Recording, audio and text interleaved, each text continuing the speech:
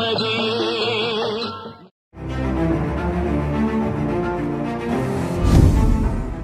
எல்லாருக்கும் அன்பு வணக்கம். First generation businessman. ஸோ ஒரு மல்டிநேஷ்னல் கம்பெனியில் ஒர்க் பண்ணிகிட்டு இருந்தேன். திடீர்னு ஒரு சந்தர்ப்ப சூழ்நிலை வெளியில் பிஸ்னஸ் பண்ணலாம் அப்படின்னு இருக்கும்போது, பண்ணலாமா வேண்டாமான்னு யோசிச்சுட்டு இருக்கும்போது தம்பி ஒருவர் சொன்னார், நம்ம தனியாக இதே பிஸ்னஸை பண்ணலாம். இந்த பண்ணுறது நீங்கள் ரிட்டையர் ஆகும்போது என்ன சம்பாதிக்கிறீங்களோ அதை ஒரு 2 வருஷத்துலேயே சம்பாதிச்சிடலாம் அப்படின்னாரு. சரின்னு சொல்லி உடனே வேலையை ரிசைன் பண்ணிவிட்டு வெளில பிஸ்னஸ் பண்ணோம். அந்த 2 வருஷங்கிற டார்கெட்டை 15 மாதத்துலேயே பண்ணோம்.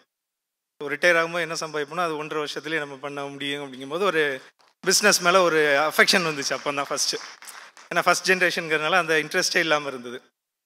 ஸோ அதுக்கப்புறம் ஸ்டார்டட் அண்ட் நல்லா பண்ணிகிட்டு இருந்தோம். அப்போ கொடுத்துருக்க தலைப்பு ஸ்ட்ராட்டஜி வேல்யூஸ் டு சக்ஸஸ்ன்னு கொடுத்துருந்தாங்க. அந்த ஸ்ட்ராட்டஜி பற்றிலாம் தெரில ஆக்சுவலாக, but we have done it.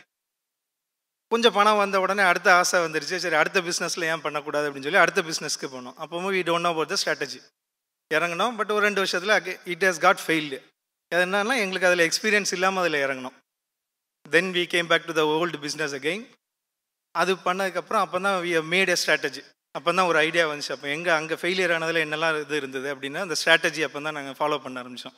So strategy means, இப்போ ஒரு திருநெல்வேலியில் இருந்துட்டு ஒருத்தர் சென்னையில் வாங்கணும்னு நினைப்பாங்க. சென்னையிலேயோ அல்லது மற்ற இடத்துல இருக்கும்போது மும்பையில் வாங்கணும்னு நினைப்பாங்க, அல்லது டெல்லியில் தான் எங்கள் ப்ராடக்ட்லாம் வாங்கணும்னு நினைப்பாங்க. ஸோ அப்போ அங்கே கொண்டு போய் நம்ம பிரான்ச்சஸை போடுவோம் அப்படின்னு சொல்லி மும்பை, டெல்லி அங்கெல்லாம் கொண்டு போய் போட்டோம். ஸோ அந்த ஸ்ட்ராட்டஜி ஃபாலோ பண்ணும்போது ஆட்டோமேட்டிக்காக சக்ஸஸ்ங்கிறது வர ஆரம்பிச்சிது.